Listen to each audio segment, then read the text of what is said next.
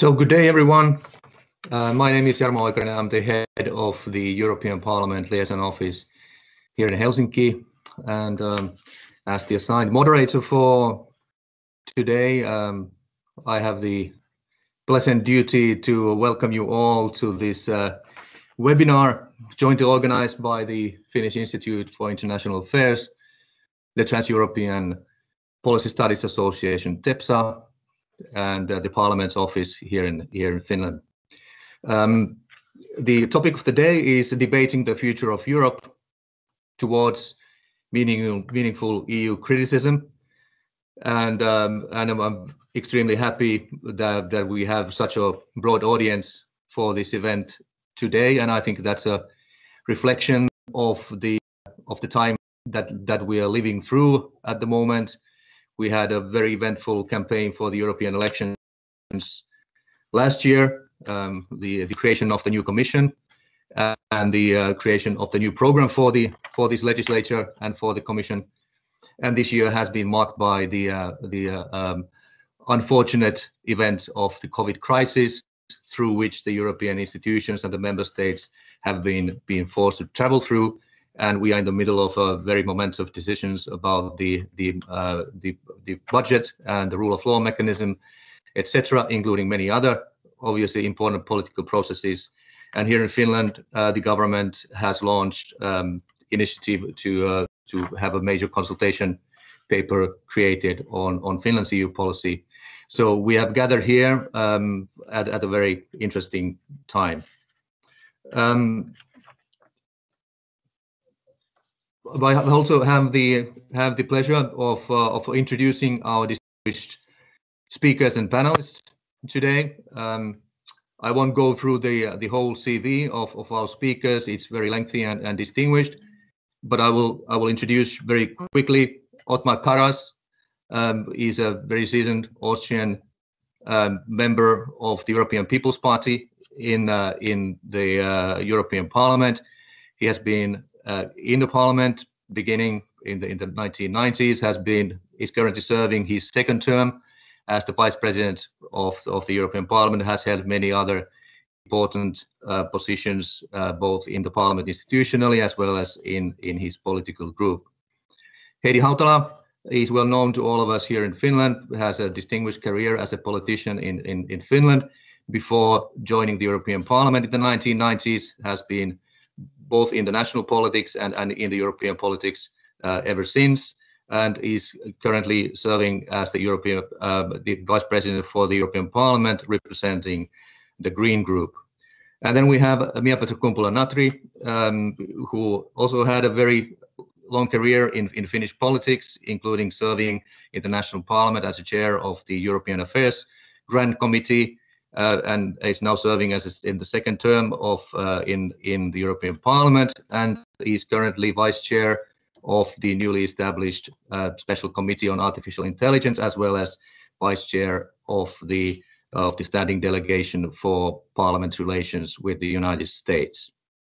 And then, as experts who have been contributing to the TEPSA book on Euroscepticism, which is the basis of today's discussions, we have Professor Michael Kaeding, who is the Jean Monnet Professor for Political Science at the University of Duisburg, has held several positions, including chairman of TEPSA beforehand.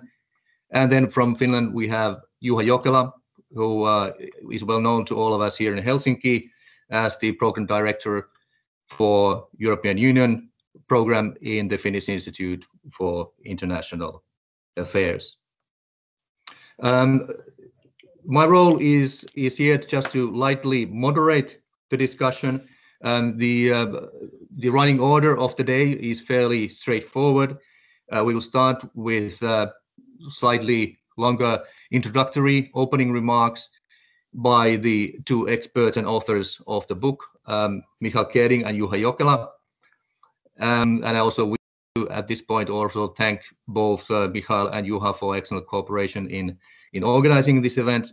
And then, following these opening remarks, we turn to the members of the Parliament for opening rounds of comments, and we move on from there to discussion.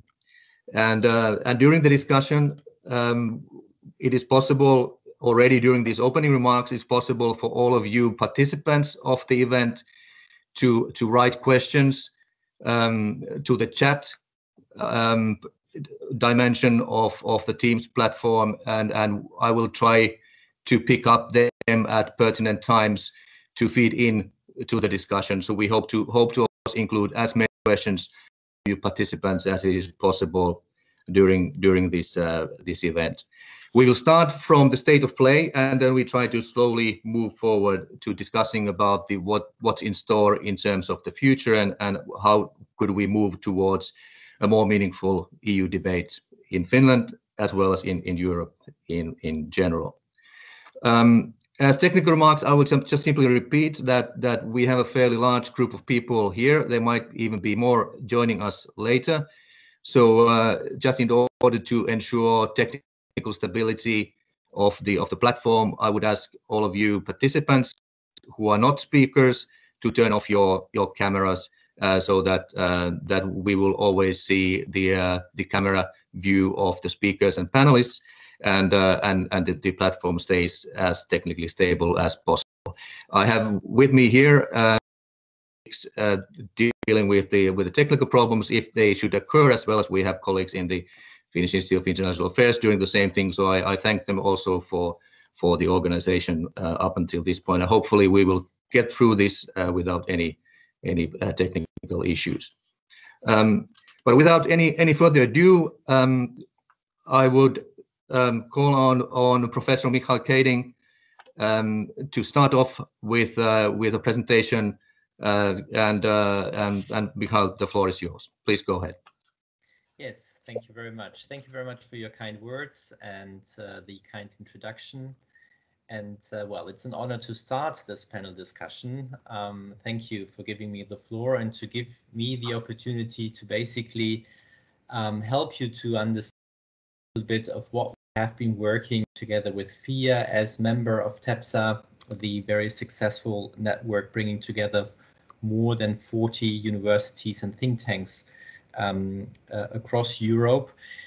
But basically, Pollak, Schmidt from Vienna, together with me, we have been editing over the last couple of years a series on the future of Europe debates, because probably the first point I would like to make in this regard, talking about the meaningful criticism of the European Union, is that we first of all probably have to appreciate the sheer diversity of criticism that we find in Brussels, but more importantly, out there in our countries, in our beautiful countries all over the European Union. It's a landscape of different forms of criticism, and not all criticism is per se taboo, or should be taboo, or should be basically labeled as Euroscepticism. I think this is very important to state from the very early beginning, that we all do very well in embracing the idea of criticizing constructively the European Union and the European integration process from the beginning, and also when looking into the future. I think that's a very important point to make at the very early beginning, before we risk ending up basically blaming every sort and form of criticism as per se Eurosceptic. That's not the case. That would go much too short.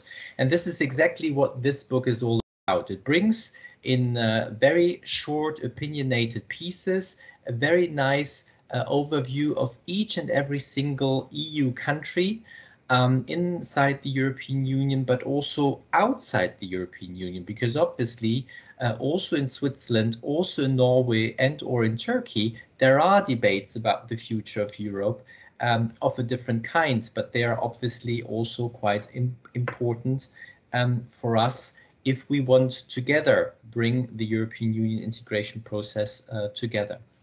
So allow me to maybe, next to this very basic introductory note, to maybe highlight one or two additional aspects. Because the moment we start talking about Euroscepticism, hence a form of criticism combined with populist notions specifically, and most importantly, I think what is very important to understand is that there is a lot of, that we find Euroscepticism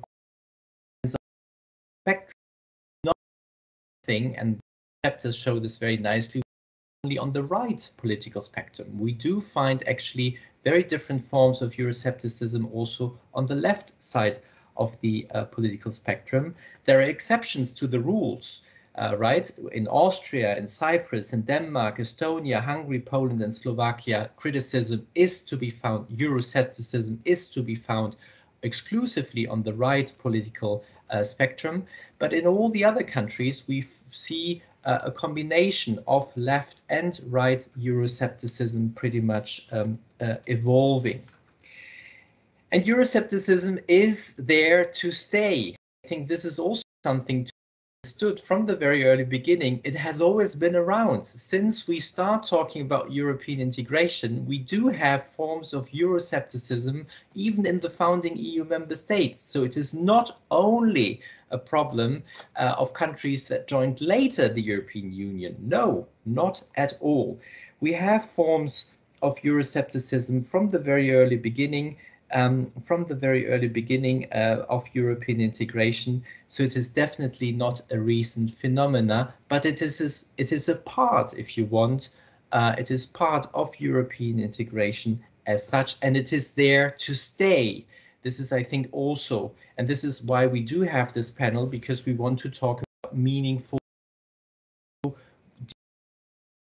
these different forms of Euroscepticism in light of the future of Europe. Euroscepticism on top of is also, if you want, a standalone cleavage, cutting through the left-right divide. You can see this very nicely inside the European Parliament, right, where you could group the political parties according to this left-right dimension. But Euroscepticism clearly is also a cleavage inside the European Parliament, but also quite predominantly in some national parliaments. I will come back to this maybe right away. Take the Netherlands, for example. Here you will see that simply the sheer number of parties that are inside the Tweede Kamer, the Dutch parliament, shows you that there is not just one Eurosceptic party, but there is a whole diversity of Eurosceptic parties. You have Eurosceptic parties inside the Dutch parliament that really still want to leave the European Union overhaul and talk explicitly about Nexit. But we also have other out of these 5 rather Eurosceptic parties inside the Tweede Kamer that want to leave the Eurozone, so specific projects only of the European integration process, or different forms of Euroscepticism. So I think this is very much important to be understood. And by reading these chapters, you will see this very nicely. It is a challenge in understanding these 27 and then beyond all those neighboring countries around the EU to understand the diversity of Euroscepticism. But I think if we want to tackle the issue in a meaningful way, if we want to deal with Eurocriticism and scepticism in a meaningful way, this is clearly something to be clearly looking at as well. Because not in all countries, let's face this as well, not in all countries actually we have parties and forms of Euroscepticism. I think this is very often forgotten as well. With Ireland or Lithuania or Latvia, there is no Eurosceptic political party represented in the national parliament or in municipalities. And in the European Parliament elections 2019, none of the 30 political parties in Latvia supported actually leaving the European Union. So I think this is also something to be aware of. There is always a risk that we tend to look and focus at countries where there is an issue and where there is a problem. But let's not forget about those countries that might not actually have forms of Euroscepticism, and maybe we should ask, why do they not have forms of Euroscepticism, and to what extent that could actually help us to tackle the overall question of this panel. And maybe last but not least, and then I will leave it here, I think it's also important to be understood from the very beginning that Euroscepticism is in constant flux. It's a moving target, and that makes it so extremely difficult. And these country chapters of our books show this very nicely. And if you look at the Alternative for Germany, Alternative für Deutschland in Germany, also the Fidesz party in Hungary, you will see and appreciate the simple notion that these parties have changed over years. They moved from being single topic parties to parties with a fully fledged political agenda. At the beginning, Fidesz, you could have argued, even being a rather, well, definitely not as positioning itself 10, 20 years ago the way it is representing itself today. So I think this is the challenge, and this is something that we have to be aware of. And well, being a moving target is probably something that we will be talking a lot about, and I would leave it here for the time being and hand over to Juha to help us understanding how the current situation in Finland is, because I didn't dare to say anything about Finland. That's Juha's job now. Thank you. Thank you, Michael. And like Michael said, we turn now over to Program Director Dr. Juha Jokela from the Finnish Institute of International Affairs. Juha, please, the floor is yours.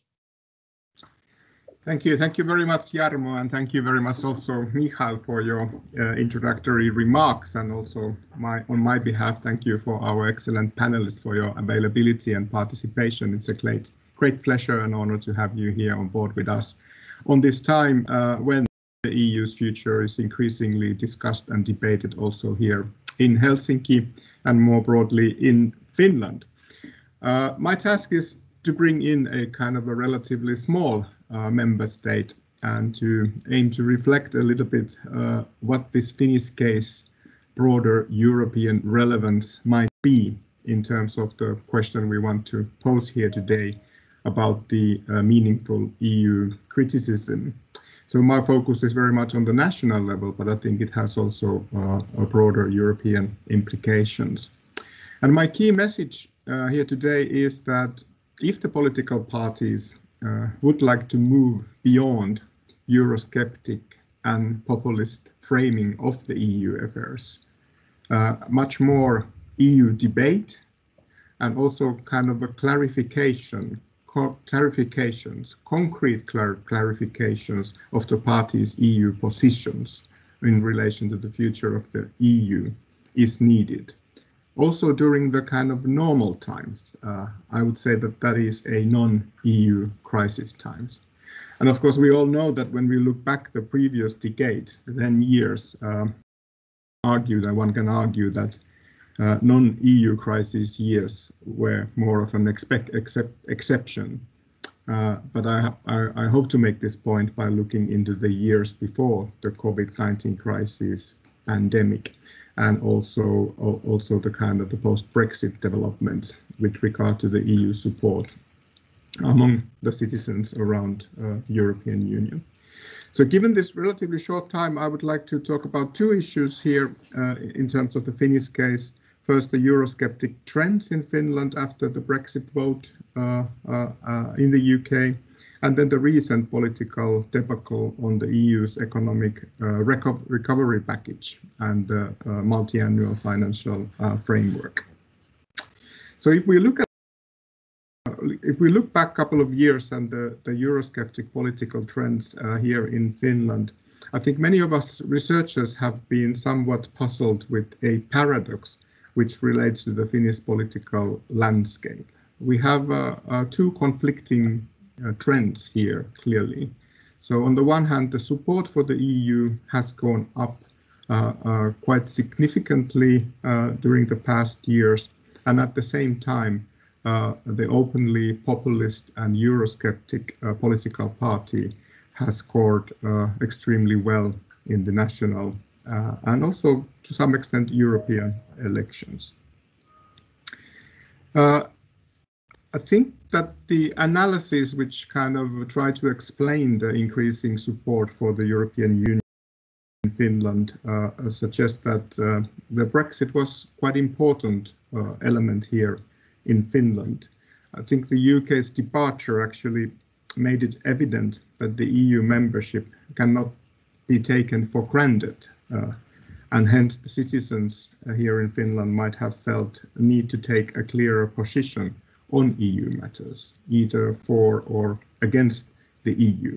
But as we have seen in the polls, it's been clearly more for the EU. The support for the EU has been more than 70% in these recent Eurobarometers, and for the euro it's been more than 80%.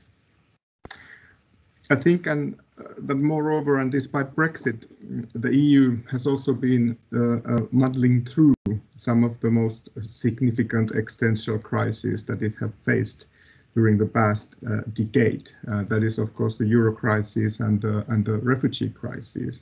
And this might have also contributed to the rise of EU support here in Finland. And I think very importantly for the Finns, a more assertive Russia and also the increased military tensions in the Baltic Sea region and generally more conflictual international landscape has highlighted once again the security policy benefits of the EU for the Finnish citizens.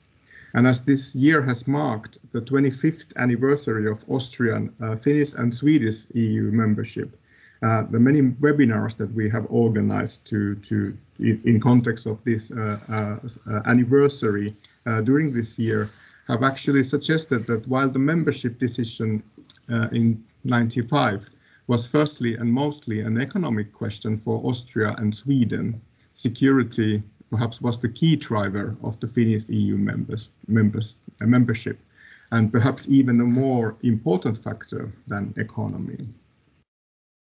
But as I mentioned, on the other hand, we have this when we have this highly supportive EU environment in Finland, we also have an openly populist and Eurosceptic party, the Finns party. And it has managed to consolidate its position as one of the major parties in the country during the past 10 years. And I think it's quite interesting also what happened in this country.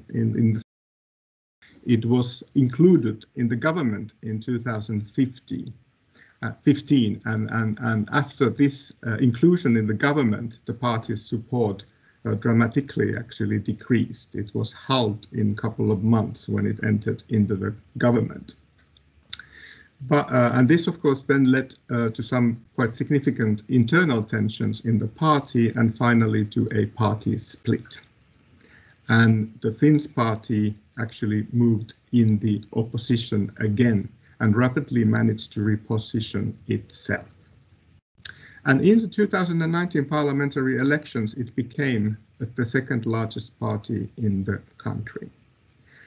But interestingly, I would argue that its election campaign largely focused on immigration issues as well as climate policy, and it did it so within the domestic framework rather than in the European context or in the EU context. So one could argue that the Euroscepticism of the party was somehow fading away, at least in its election campaign. But if one looks at the election manifesto of the party, it was clearly Eurosceptic. And some of us researchers also suggested that despite this high public support for the EU in Finland, Euroscepticism was not necessarily withering away, but rather entering a kind of a latent phase in the political landscape. Moreover, many of us also argued that it might actually make a quite forceful comeback when the next crisis would hit the EU and bring some thorny EU questions, politically sensitive questions, back on the national agenda. And this, I think, what we have seen during the past months, and especially during the last summer, when the COVID-19 crisis has hit the EU and the world, and also the national governments in many member states. In Finland, I would say that the thorniest EU matter related to the pandemic has been the EU's economic recovery package, and which was agreed in the European Council in July. And I would say that the political debate over it is likely to intensify in the coming weeks again when this package goes through the Finnish parliament. While the issue and the debate clearly would require, I would say, quite a significant amount of further research, there are, however, some preliminary observations that can be made already. First, I would suggest that the pro-European parties and the government were at least to some extent taken by surprise by the course of the events, and in particular the nature of the Franco-German consensus on issuing EU debt and providing also grants, not only loans, for the member states in need. And this is, of course, the broader discussion and debate also related to the Eurozone crisis here in Finland about the joint fiscal responsibility in the EU context. Second, and I would say that given the sensitivities over this issue in Finland, also in light of the Eurozone crisis and the emergence of Euroscepticism during the Eurozone crisis years, the Eurosceptic Finns party has been again able to position itself as a credible alternative towards these EU developments. Third, and relatedly, the discussion here in Finland became largely framed as a simple yes or no EU question in terms of the recovery package. And I think some of the key experts participating in this debate also noted that providing critical assessments and comments on the matter of the recovery package, they were often labeled or interpreted to be Eurosceptic, sometimes even anti-EU. And this was quite an issue for many of those who kind of would recognize themselves as being rather constructive and pro-European when it comes to, in general, the EU policies.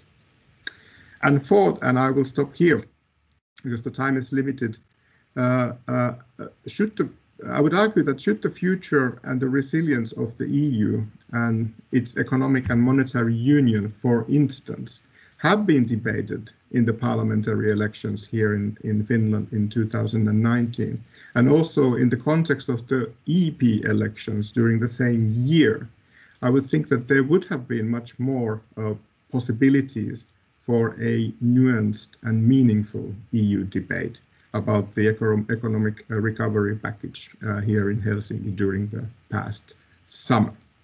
But I will stop now here and pass the floor back to Jarmo and then to our panel. Thank you very much. Many thanks, Juha, and obviously Michael as well. You certainly make the case for a more analytical look at the Euroscepticism as a phenomenon, and in terms of maybe looking at the whole issue of criticism more from the point of view of what is analytical and what is unnecessarily polarizing and maybe not so meaningful in terms of finding solutions to the European problems. But once again, I will make the point that it is possible to ask questions in the chat. I already see there are 2 questions, and I will raise them both as we go on. But first, I will move on to the members of the European Parliament and give them the chance to take the floor. First in line would be Vice President Othmar Karas from the EPP, European People's Party Group. Othmar, please, the floor is yours. Very much. Yes. Dear Heidi, dear colleagues, thank you very much for your invitation and your initiative. I'm very pleased to be with you today. in view of the conference of the future of Europe, which will hopefully start soon as a dialogue with the citizens. I think that is the most important thing. Debate about the future of Europe. We don't need more conferences and we don't need more expert groups. We need a strong dialogue with our citizens to bring our citizens back to the European project, which will hopefully, this book comes just at the right moment. It is an ideal basis of the debate, for the debate, and what response the European Union needs to give, what actions to take in order to gain the democratic majorities to do the right and the necessary. I would like to thank the editors, Mr. Pollak, Mr. Schmidt, Mr. Kaeding, the experts in the member states, the Finnish liaison office, together with the Finnish Institute for International Affairs in Helsinki, for helping to shed light on the important issues of Euroscepticism and the future of Europe. But you mentioned it correctly. We know Euroscepticism has many different phases all over Europe. I would not reduce Euroscepticism to exclusively Eurosceptic parties.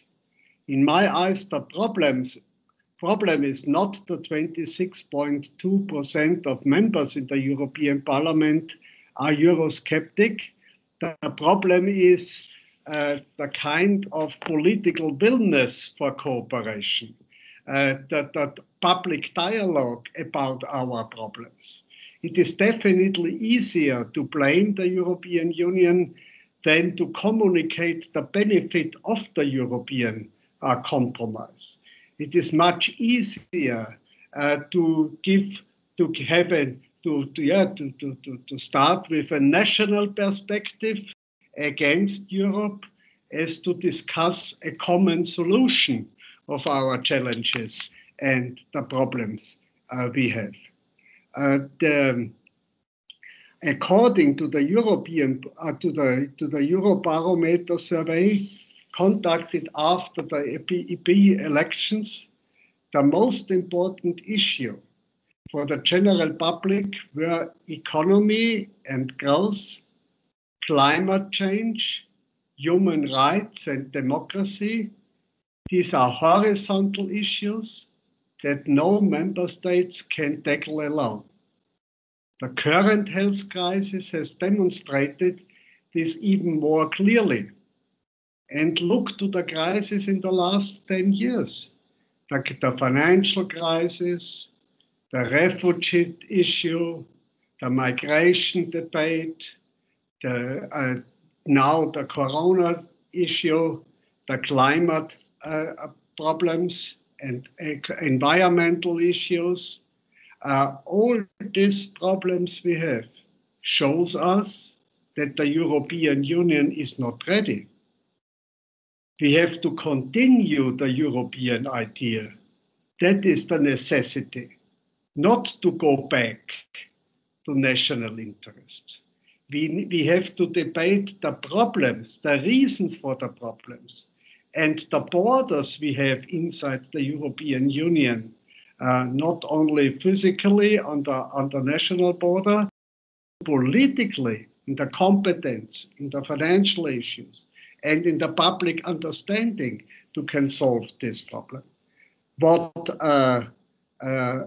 these horizontal issues that no member states can tackle alone, the current, what Juha Jokela suggested, a solution for Finland, is in my eyes part of the solution in all member states in a different way. The closure for national debates on EU affairs is very dangerous for the European democracy.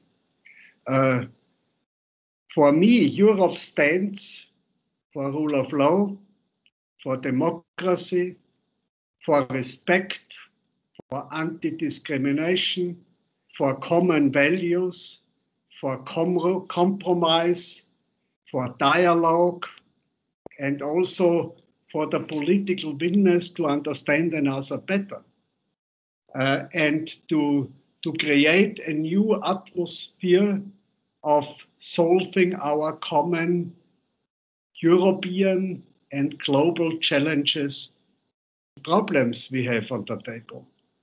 But Europe does not mean yes or no. And yes or no, yes European Union, no European Union. Not all Eurosceptics are against the European Union. We have to split the Eurosceptics between the people who are against the project or the people who have worries, questions, special ideas, and a different personal issue for their skepticism.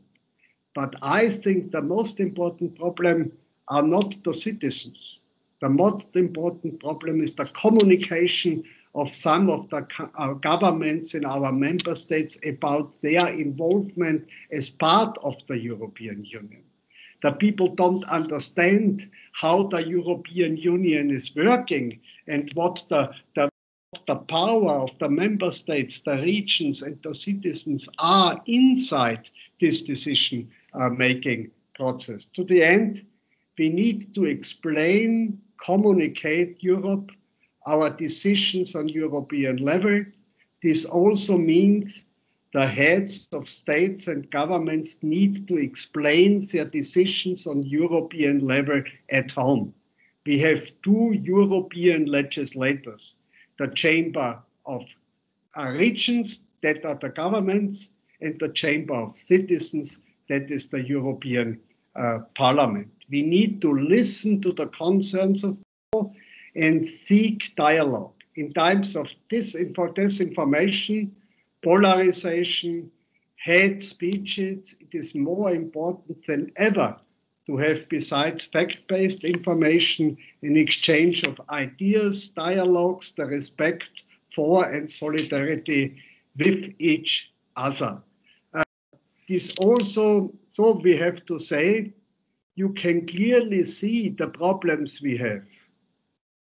This in the debate on the MFF, the Next Generation EU Recovery Plan, the refugees on the Greek island, the indexation of family benefits, just to name a few. On these issues, even parties in government which are traditionally pro-European are playing with Euroscepticism. And that is the problem. The European populists, the European skeptic politicians are sitting in the center of the government, sitting also in our political parties and not only on the extreme left and on the extreme right. So we have to go forward. We have to discuss the common goals of the European Union, and we have to encourage the European idea as an answer to our problems and not as a reason of our problems we have. Thank you. Thank you, Vice President.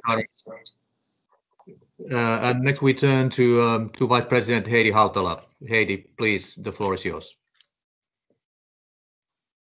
Yeah, thank you very much. It's really a pleasure to discuss with Michael Kaeding and Juha Jokela and colleagues Otmar Karas and Mia-Petra Kumpula. And I would say that I very much appreciate this title we have for ourselves, Towards Meaningful Criticism of the EU, which actually should be our everyday practice, because we cannot to a situation where the EU would even be close to realizing its full potential if we don't permanently engage ourselves in a meaningful criticism of what we have vis-a-vis what we could have. And I'm sure that a very vast majority in the European Parliament actually share this notion that the EU is a unique creation. There's nothing like it. And I see Otmar is smiling, so with me, there's nothing like the European Union in the world. And of course, we being in this multi-political, multi-national parliament, we know it better than most other people. And it's our duty to share our observations and ideas with the public. And I hope that the conference on the future of Europe will really open up to the citizens in its multitude and varieties, because there's not just one public, of course. But starting from this idea that we still have a lot to do in order to come to a situation where the EU has really taken its place in the world towards other geopolitical powers, and of course also towards its citizens. There's challenges right now, but I also I recognize the criticism of Othmar Karas towards the governments, because this is also something that I'm sure that most of us in the European Parliament share, that we feel that the national leaders still all too often, they hide behind Brussels, and this is of course a little bit of a cliche, but it's still happening after every European summit, is that the bad things were caused by Brussels, and the great achievements by the Prime Minister or the government of the member states. And I think this is a bad habit, and it would be time to get rid of it, because indeed I think one of the obstacles for the EU to reach its full potential is the sort of, I would say, almost like cowardly behavior by our national leaders to see face to face the challenges that we have in the global situation today, that a member state, as we have seen it, a nation state, is far from being able to meet those global challenges, from climate change to poverty and growing inequalities. So I think that it's our task now to see that, and let me say that we have new opportunities at this very moment if we see the changes across the Atlantic. And I'm convinced that the EU will get again an ally from the United States with the leadership of President, should I say President-elect Biden and Vice President-elect Harris, because Trump was one of the biggest bullies to try to stop the European Union to becoming what it has to become, by the side of some other autocratic leaders like Putin. And I predict that Prime Minister Johnson will now be in deep trouble, because he cannot continue this sort of game with Trump anymore to try to bring the EU down. And I've seen that some people now say, some researchers, that also the UK with its Brexit has to build a new relationship with the United States through engaging with the European Union, if not as a member, but as a very close ally. And we, of course, live very critical moments here. Well, then on the actual challenges inside, I think I have to pinch myself sometimes to see that our Commission President, Ursula von der Leyen, is so determined to a kind of a transformation of our system towards what she calls the Green Deal. I think it's really, it's a paradigm shift that we are facing now. And we are in it together in the European Parliament. We're trying to find solutions which also show the way that to the EU to use this recovery package, our multi-annual budget, in the best possible way to create additional value together, vis-a-vis what could be done by member states separately. And I think this is one of the biggest promises for the whole world today, that we are treading on a path which is trying to show that a continent of the size and importance of the European Union can really be on its way towards environmental and social sustainability. And I would like to conclude by saying that I trust very much the fact that if the EU will set this right now, if it will be able to convince its governments and its citizens that the EU can take a leadership position in the world in order to face, really to find solutions to the challenges we have. So I close my circle by saying that indeed the EU as a unique construction has now a place to take a leadership in the world together with like-minded allies in order to save the planet and humanity, and nothing less than that. Thank you. Many thanks, Heidi. And then we turn to Mia-Petra Kumpula-Natri from the S&D group. Mia-Petra, please, the floor is yours. Okay, thank you. And very happy to continue after two colleagues and vice chairs as they brought to the table very well the spirit of the European Parliament, the 80%, because we do see that there is a momentum to go further, and there is the momentum that we have actually very good plan. I also pinch me when having the EPP chair for the Commission that fully respects the broad possibilities that also my group S&D and thought important. So I think it is very broad and balanced now. And then if you have the very strong EU critics that EU should not exist, it's of course very difficult to get them on board. But at the same time, I said there is a good and broad big picture in mind. We all the time are criticizing that we are not delivering and doing enough. So the kind of EP bubble and the EU bubble, we have the researches even that cost of non-delivering. European Parliament research services have many files that what could we do better.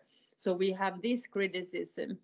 And then also, I just last night was reminded of the dear former colleague who fought so much for anti-Brexit campaigns. And now when Brexit is happening soon, he tweeted, and I retweeted because it really gave the feeling that now some people are celebrating that immigration will stop and that the free movement will stop. And that is the mood you have inside now from some conservative MEPs who wanted to have the Brexit.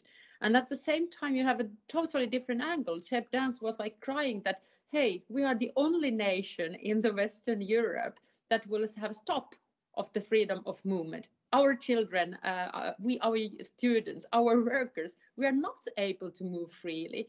And so what is this about celebrating? So this really gives the perspective from which angle you look the very same issue. And I just wonder, don't they even think that they are limiting themselves in the island and not only having the thoughts of what will happen to the others? So I think also when we put too easily together the skepticism or anti-EU with the ideas that EU should be different, it also goes from the language used. And I don't even see the world for the national state skepticism, even though we too often see that nationalism is putting challenges for the political goals that we want to set. So there may be nationalism is the word that many of us fear, that it goes too far, it is dangerous. But then this is also that we are too eagerly concentrating on the EU skepticism as a negative part, and that's why I welcome this paper. At this point, I want to also say that we do not too much emphasize the positive things on the EU, and that's what I try to do on my daily political work. And it was quite a surprise to me that how surprisingly it was for many people when I was speaking, especially during the campaign and before the lockdowns, that was it technological CEOs, or was it even the banking people, or was it the people at the market space? When I asked that, what is the share of the European economy in the world? And people could not tell. Not even the insurance company people who were dealing with the money every day and then big money like insurance companies. And then when you start to say that, hey, come on, we have 20% of the global economy. in our hands. We can deliver a lot. And then you get the imagination that what you're gonna do. So what you wanna do with this EU? So it's not only that to prevent war or you know, take the history after the World War II, we were able very quickly to create this. And young people said, yeah, nice, what about today? So then having then this fact, you can say that, do we want to protect our workers? Do we want to protect our privacy against the big tech? Do we want to set what kind of cars do we want to use in this continent? Or do you believe if we set some rules that Facebook will disappear, they will leave us, or then the car manufacturers won't sell any cars to Europe because they have to have the belt and then less emissions? So I think this is also the angle that we have not been using enough to show very concrete power that we have, and which Heidi and Otmar both said that we are not relieving, but then going back to those national leaders that do not have the same spirit as the MEPs, because they have maybe 90% of their work internal affairs, and then they go to the meet council colleagues and come back that whether they won the race in EU or then they explain the losing. So I want to continue the positive ideas as an examples, and also wish that the national politicians can do more there. Last mandate I was the first time member, and I was the rapporteur for the roaming regulation. When I talk about the roaming everywhere in Europe, and it was the study done that 70% of the Europeans recognize it, and this was something good and concrete that the Parliament and Europe gave them. Now it's less praise because we cannot travel, but anyway. So then, and I felt dismayed that I've been into EU politics for 20 years in national parliament, and then there, and I talk about one directive. But it is also at the same time that you have to show the examples, what are you doing, and not talk about the institution itself. So if we want to have the EU led by institutions or EU led by the policy goals and the tools to do it, we have to change our own way of talking about these issues and as well. So also Juha took it well, the recovery, and then very interesting analysis on that one. And then on the recovery for me, bringing that discussion to Finland was that the figures that think about what the other continent they do. If EU doesn't make the recovery funds also together on the top of the national remunerations, and then compare that to Japan, who was doing like 20% of the GDP, USA doing, and China started doing, and EU could say, no, we can't. Is there any kind of industry left here? Or do we think about that it's the borders, or it could not ban? So I think this is also that we really have to do. Then when Johannes, you said that any skepticism or criticism on that was taught as opposition, yes, I recognize it was the local EPP that was then claimed to be too close to the true Finns. But then at some stage, it was also that it is not the Finnish people alone to decide what kind of recovery to do. And then we actually come to the question that how bright ideas can we have as a national parties or national thinkers or individuals? Because I will finish here, the beauty of the politics is in the end to have the compromises. And that is maybe the challenge that we have. And then you have those people who never want to having the compromises. So maybe we have a lot to learn. Why all the Europeans now follow how many counts are left in Georgia, which they can maybe not even put on the place on the map that detailedly, but we know the US election. Even my yoga teachers finishes every time that now you might need these breathing technology techniques in the elections to come. So it's everywhere, the US elections in Europe. Where do we have the possibility for the similar impetus for the European elections? But we hope at the same time we don't have to, because there you see the extreme divisions. It is whether or not, and this is not the Europe we want to go. So we still have to try to make the clear messages and be able to negotiate. And this is the difficulty that sometimes if the parliament is not able to form the majorities, then we end up on the situation that Europe cannot deliver. So we do the fight in between the different political parties, in the committees, in the parliament, speaking and so. But in the end, we see the beauty of the politics, that compromise will lead us forward, and this is important. Thank you.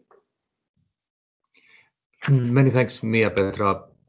I think what we can take from these commentaries, at least among the things we can take from these three commentaries, is that Europe is not a finished, ready-made product, but and on this unfinished journey, we should all be mindful that criticism or critical attitude is an integral part of democratic process, and we should look at Euroscepticism and criticism, especially meaningful criticism, also from this angle.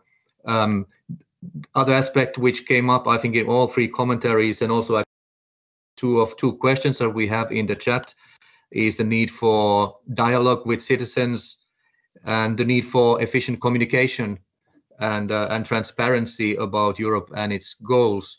At this moment, I remind the speakers and the panelists that there is a raise the hand function in the Teams platform, so you can ask for the floor there. But maybe I will just directly ask maybe Michael and you, to comment this issue about whether lack of transparency or poor communication has contributed to the rise of Euroscepticism, and whether that is one of the solutions to towards meaningful criticism instead of simplified polarization. Michael, would you take the floor here? Yes, thank you very much for all these very thought-provoking commentaries I have been following now for the last 45 minutes. Extremely eye-opening.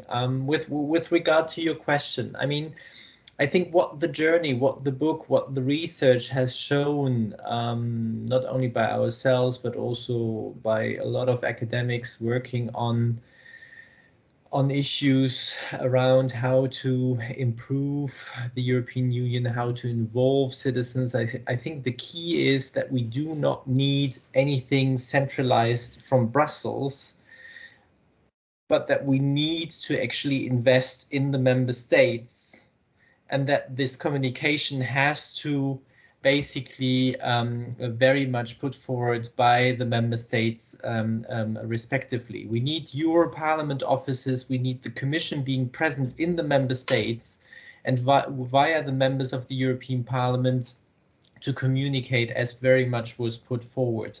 Because in the end, we are very much united in diversity. I mean, this is not just a slogan, this is just the case. I mean, you have made the point very clearly. All EU member states and respectively the citizens, they have very different interests why they are part in the European Union. The Finns have a very much strong security interest to be part of all the various projects, amongst others.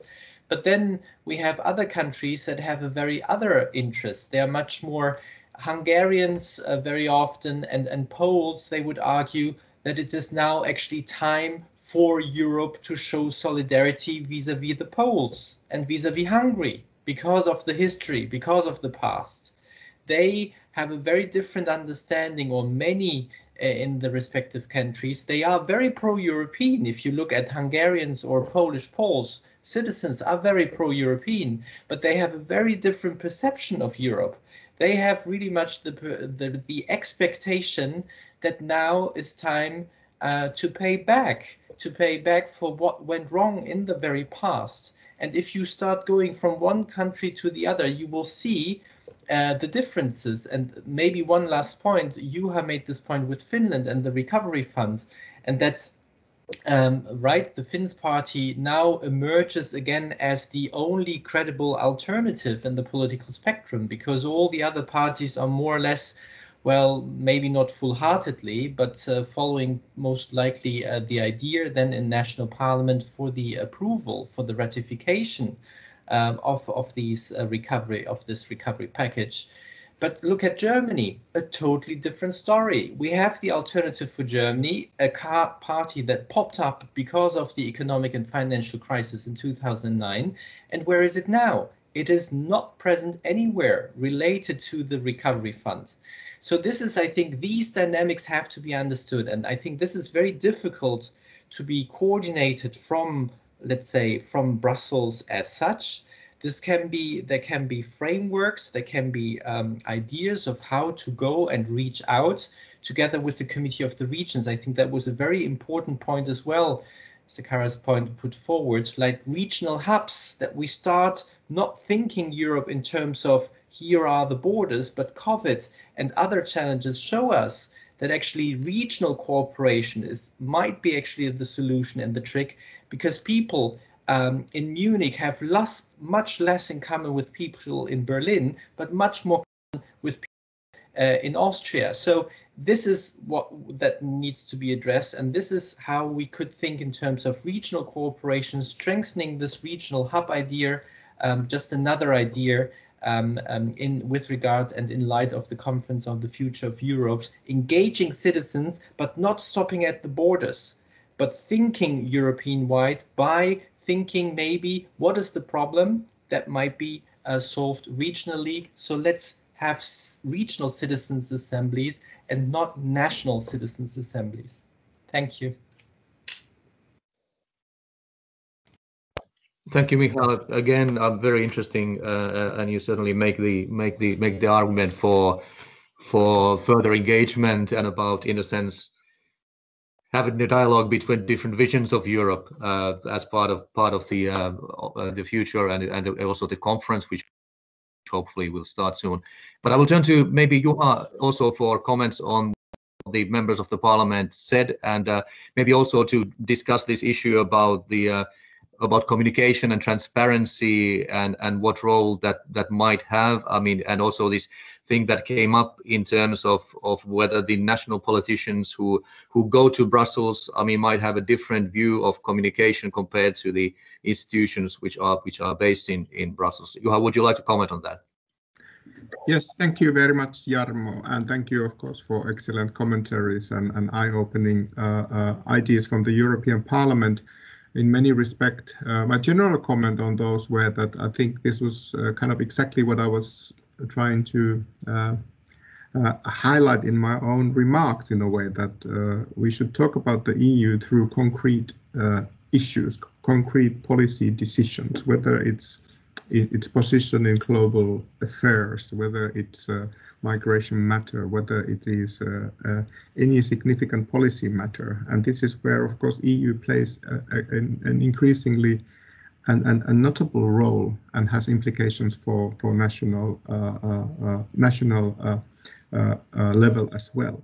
And this is exactly what kind of debate and discussion is needed, in a way that not the one element of the integration, let's now say the recovery package or the ideas about fiscal union, kind of hijacks the whole EU discussion or debate. And I think this is to some extent what we have seen in Finland. Of course, there has been now debate, and I of course, Michael mentioned that there is a kind of the danger that the Eurosceptic party or the kind of the, it's not necessarily danger, but kind of the challenge that the Eurosceptic party emerges as the only credible alternative. And I think there are some elements which suggest to that direction, but this is still a little bit open issue and game, in a way that I think we have also seen that there is quite a vivid debate and different positions taken, and this might then in the end actually contribute to the sort of a more meaningful and full picture of the issue.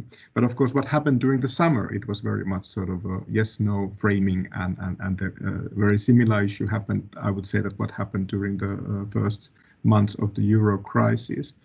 But then on terms of the transparency issue, and I think this is a very important question, and I think this is something what many of the academic researchers have tried to address. And of course, there is a little bit of a interesting insights which also relates to the year 95, because the Nordic members as well as Austria is often seen that they are bringing in the transparency question to the EU, and in the Brussels scene especially more forcefully. And I think they have, if you look back, I think there's been some successes as well. And this is also kind of a question what I often mention when discuss that whether EU should be an international organization or a more sort of a full-fledged political system, even a federation, that we should look critically what kind of actors international organizations are and what kind of transparency practices they have, for instance. And I think this is kind of an element what we should keep in mind, that when the EU has been developing towards a more full-fledged political system, the question of transparency related to the institutions in Brussels is obviously a very legitimate one. And I think it has been addressed, but I wouldn't go as far as say that the system is perfect. And I think many member states have witnessed that there are different political cultures which kind of have implications to the kind of a certain level and the kind of the type of transparency that is seen as a requirement for a political system to work.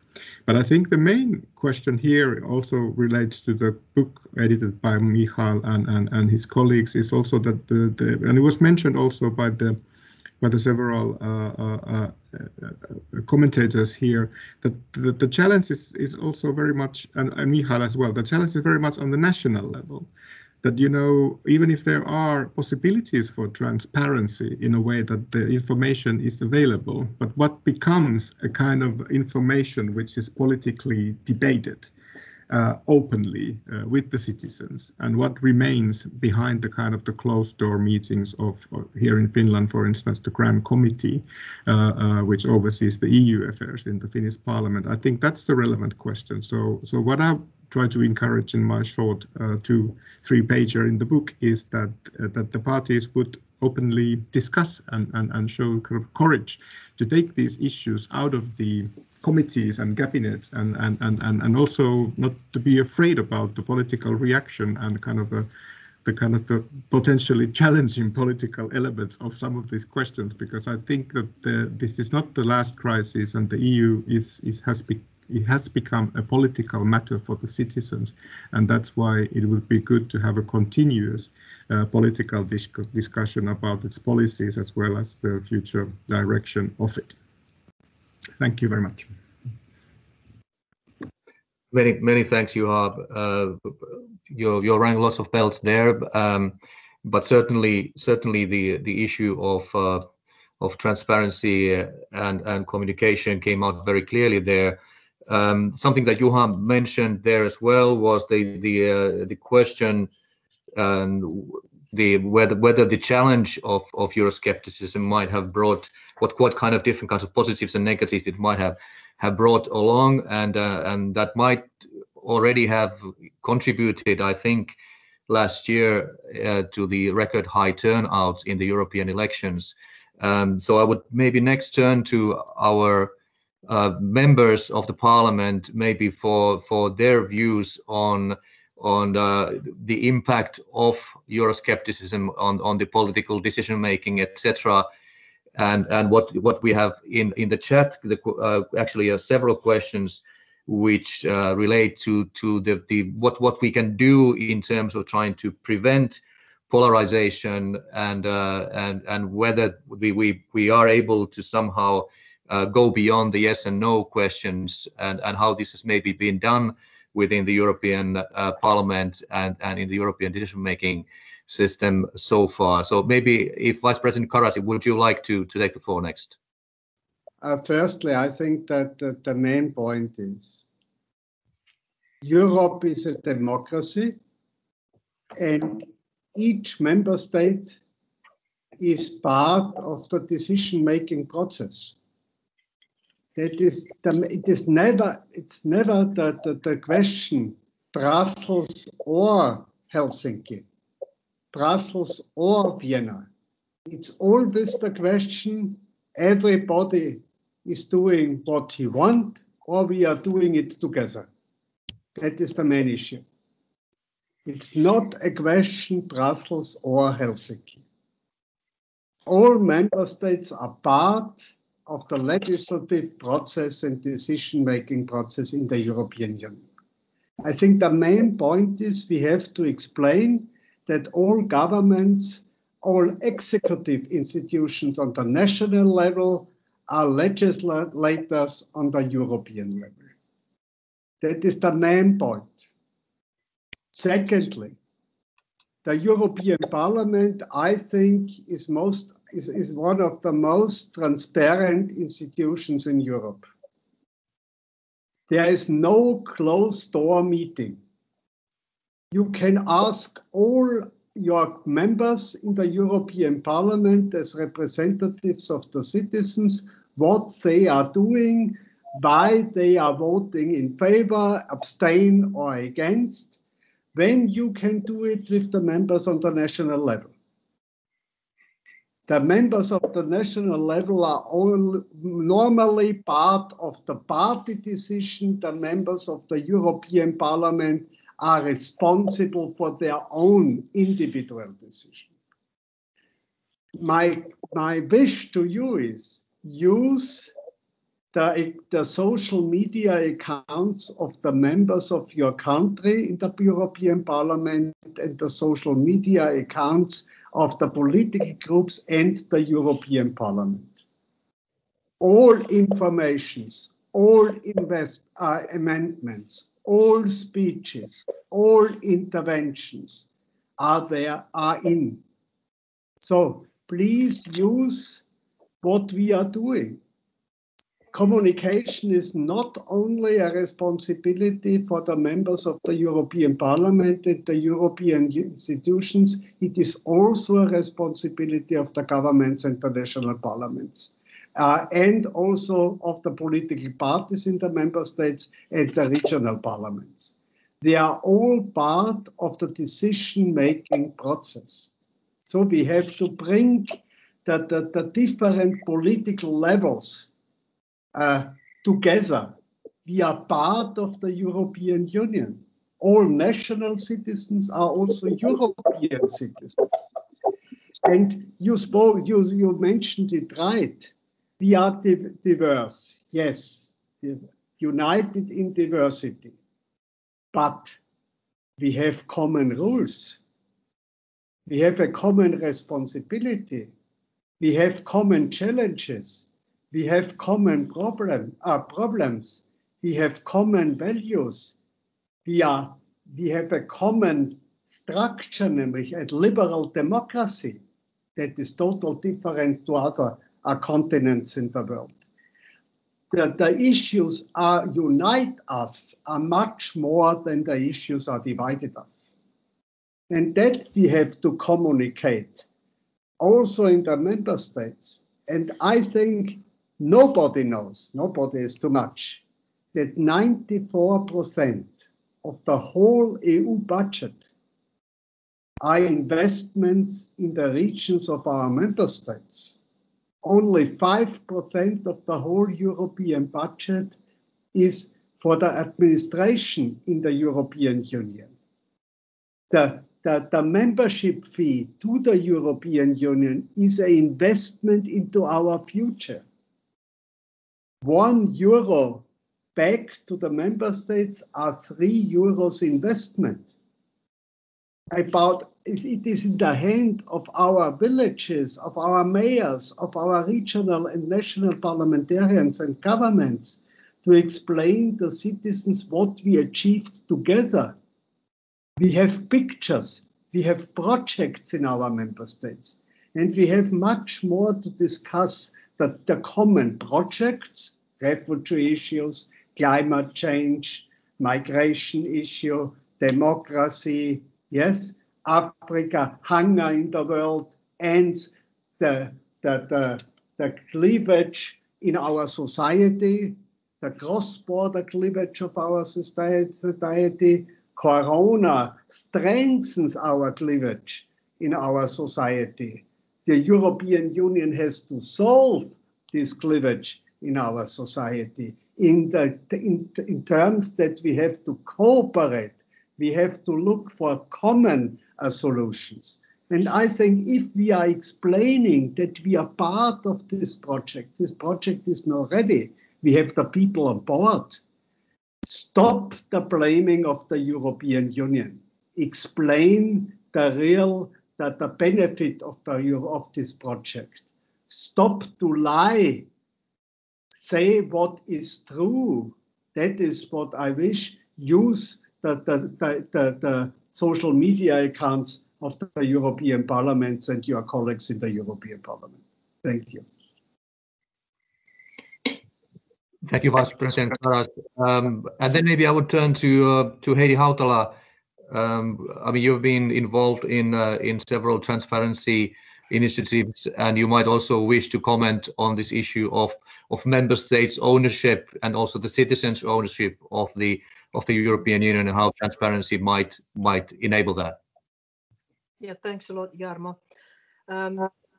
Well, I do believe that those who are to any degree active in their societies or communities at national or regional or local level, which means that they are involved in some kind of communal activity in some associations or what it could be.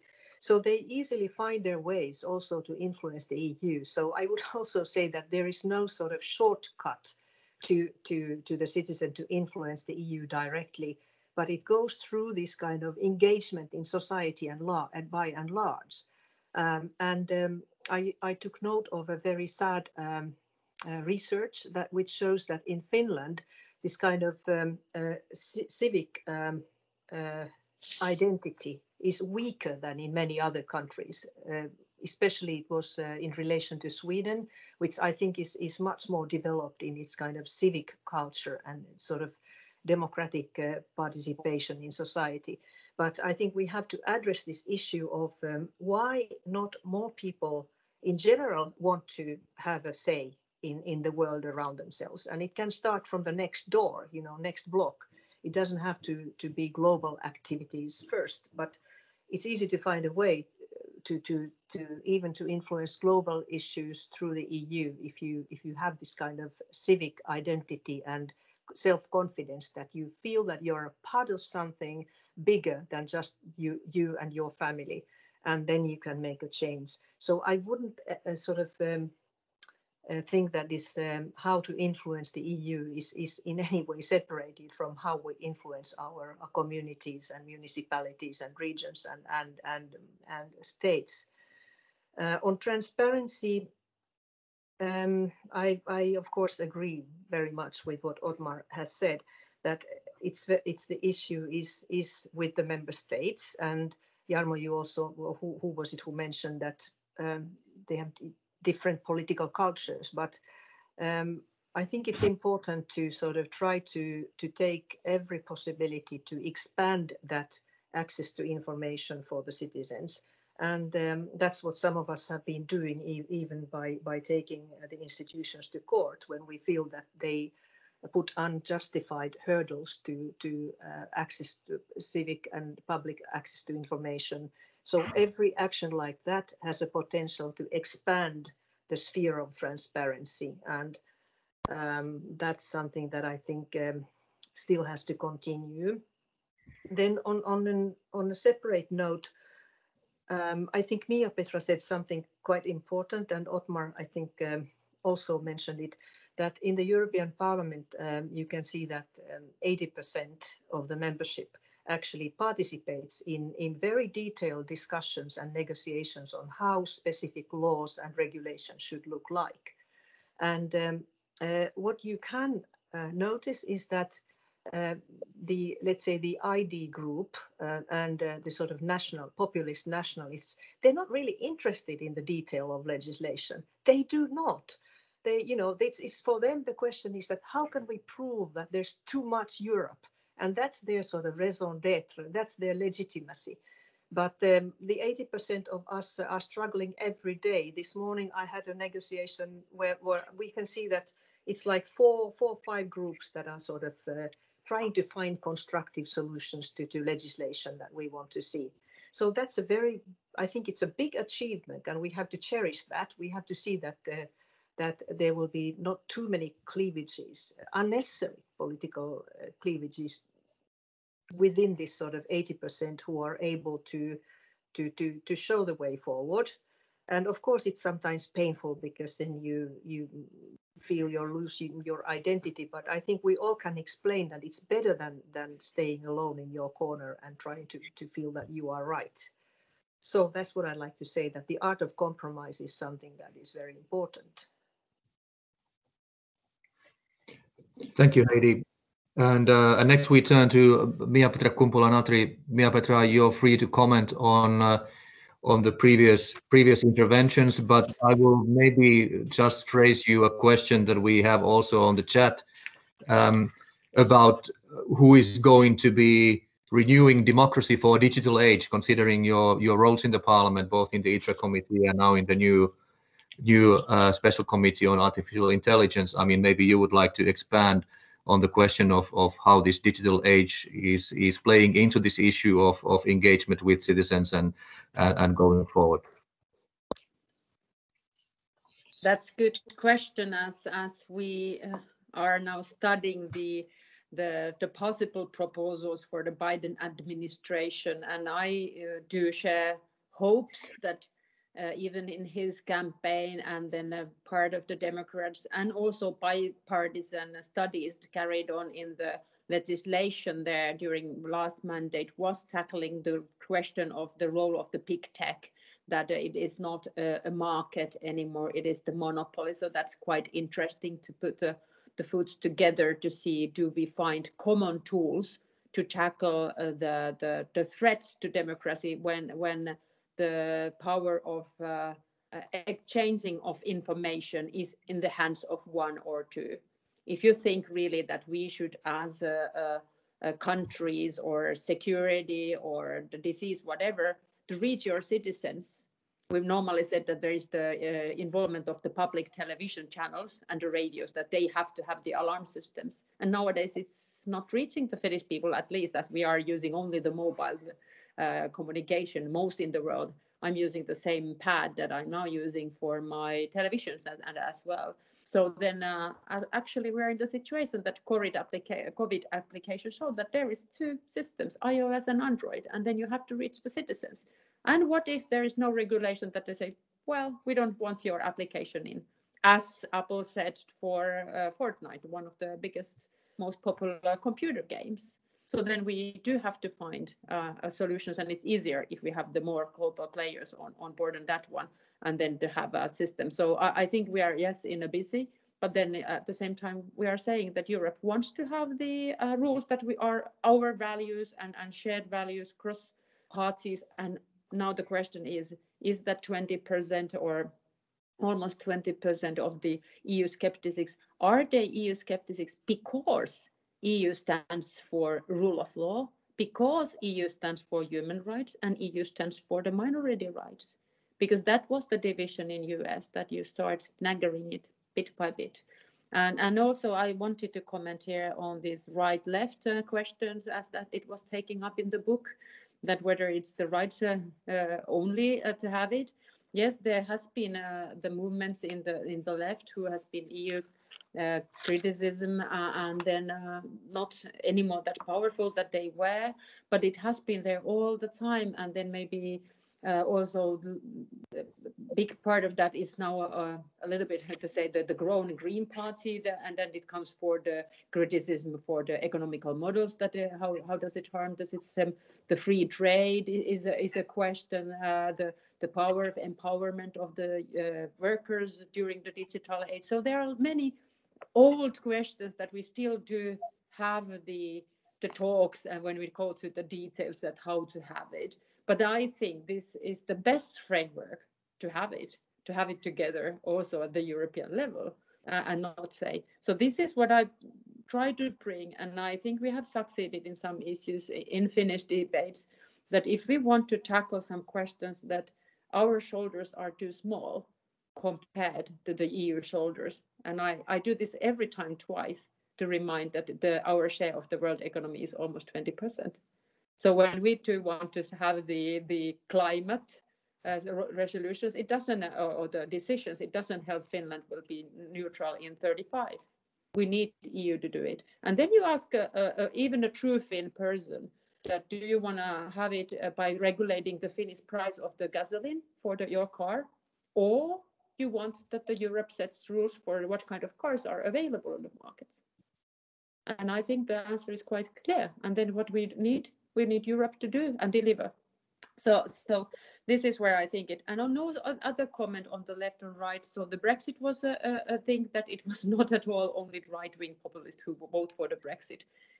We saw many Labour colleagues that really knew their constituency, and they've been always working in EU as a pro-European MEPs, and still their constituency turned to vote for Brexit because they didn't feel that EU was giving them what was needed, and it was in the salaries, the part of the globalization that also brought Europe richness, and it didn't help them. So that was, I also think that in the program that we have now, we have lessons learned that this is not climate and digital and social Europe that we are bringing, and also Kares brought some ideas on the indexing and so.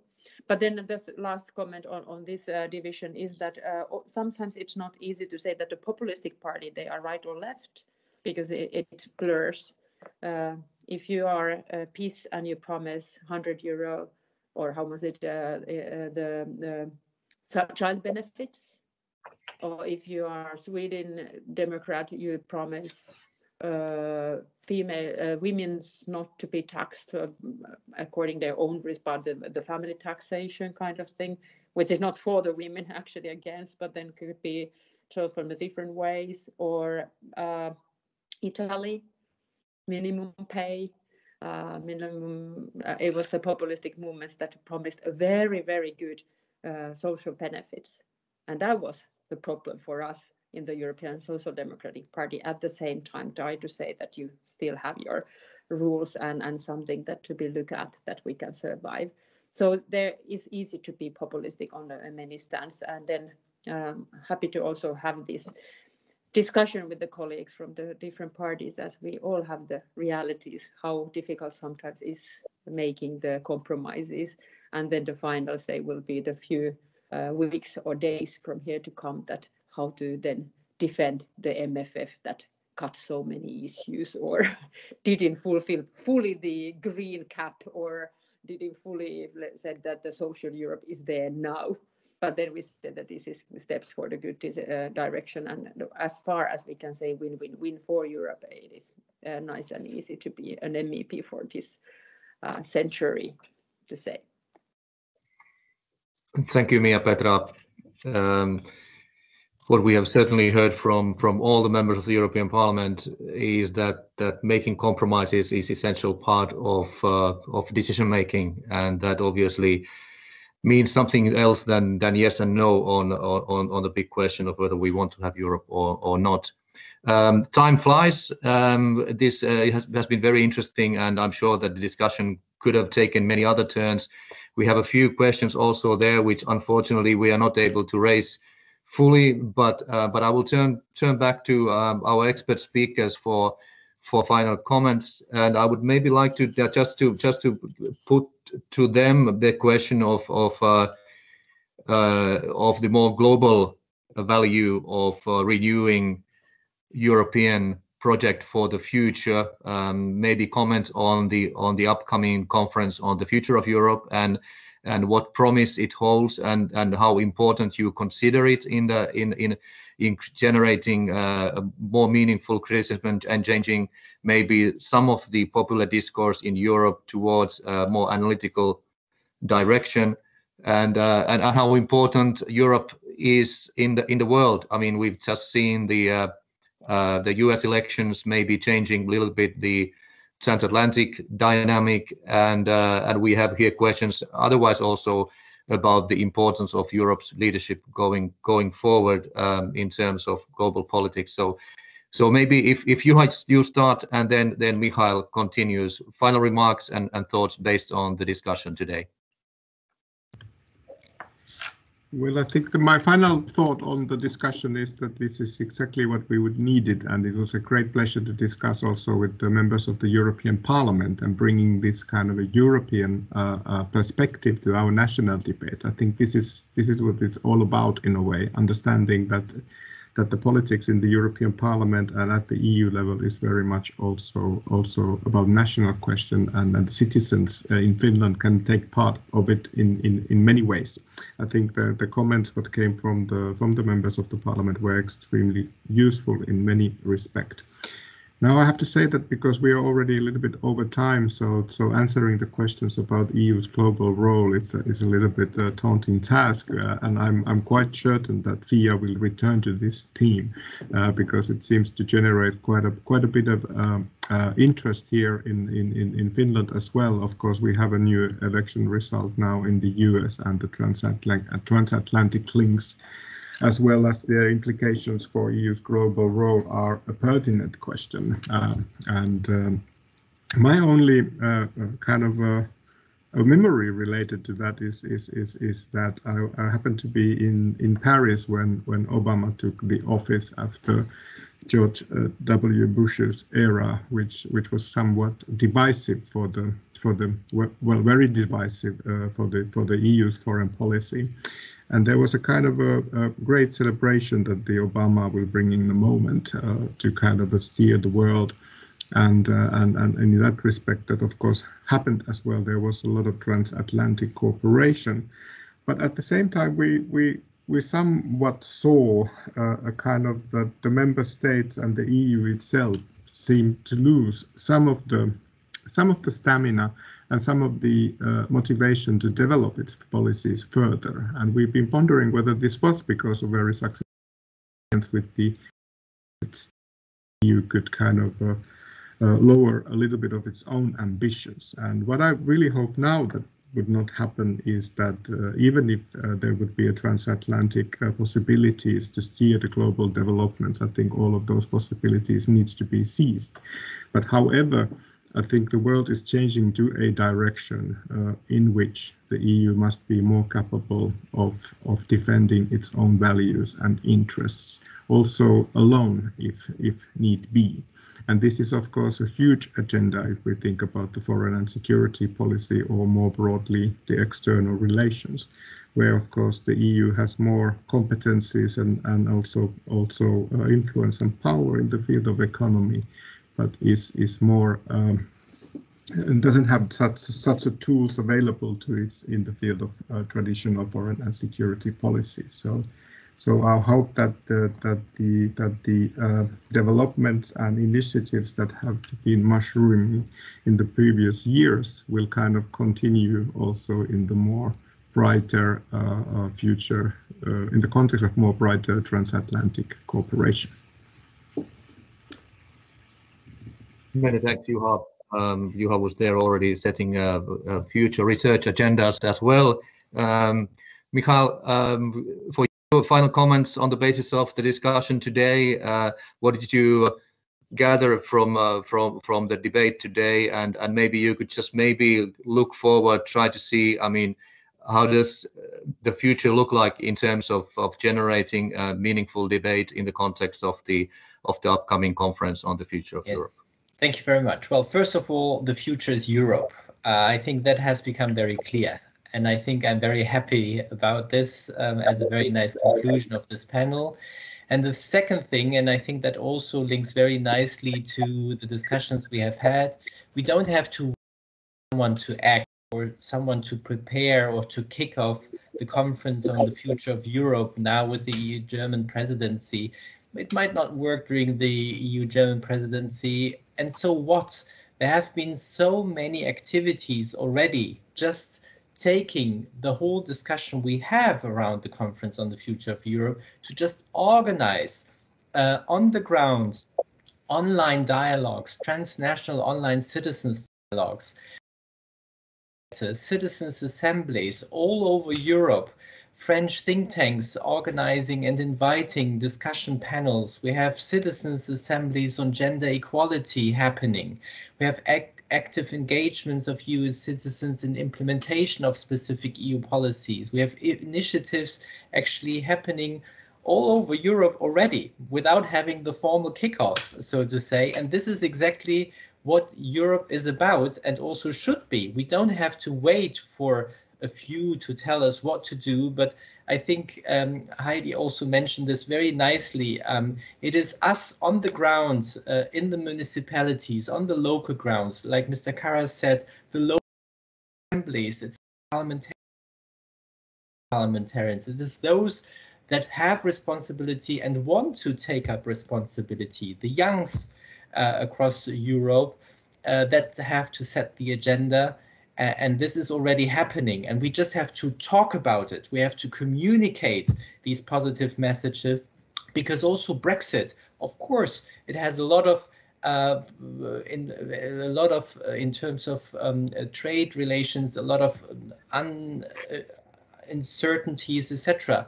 But Brexit also helps us to tell a very good story of why we actually have the European Union. Why do we have EU institutions? Monsieur Barnier, he did an excellent job in just proving the case that this is the only actor we have in the European Union that could have potentially of excellent job, proving the Brits wrong, the Brexiteers wrong, that it's the EU institutions spoiling the entire show in Brussels. No, it's the EU institutions, it was Barnier himself who communicated in a very transparent manner with everyone inside the parliament, with the member states. And because of this, we stay together and we will bring to a very end. That's what I'm convinced of. The future's Europe. Thank you very much. Thank you, Michal. It was excellent to end on a positive note. But I think that there's been a good deal of constructive and analytical criticism, so meaningful criticism in the course of this event. So I think it definitely served its purpose. I want to thank the members of the Parliament for coming in and joining us today, and I definitely want to add thanks to both Michael and Juha, as well as institutionally to TEPSA and to FIIA for this cooperation, which hopefully is sign of things to come, and we can do maybe something similar in the future to follow this file. Also thank for all the participants and for coming in today and providing very good questions. Unfortunately, we were not able to put in quite all of them, but they're all been noted, and we will inform both the members and the experts of those questions. And I warmly always encourage everyone to be in touch with the MEP's offices. You will find the contact information if you're not in other places, then via our office here in Helsinki. So thanks for everybody. I wish all of you a very nice week, and the European Parliament will be in session also this week talking about very important issues. So stay tuned on European Parliament, as well as with what the member states are doing on European affairs this week. Thanks a lot, and have a good week, everybody. Thank you very much. Bye-bye.